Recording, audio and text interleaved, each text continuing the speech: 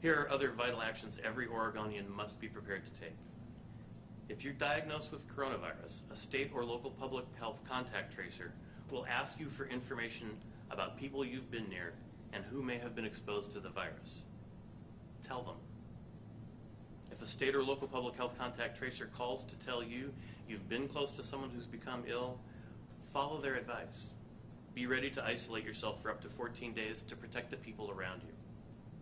Until we have an effective vaccine or treatment for COVID-19, testing, tracing, and isolating are the only tools we have to continue to suppress the disease in Oregon without returning to business shutdowns and other extreme tools.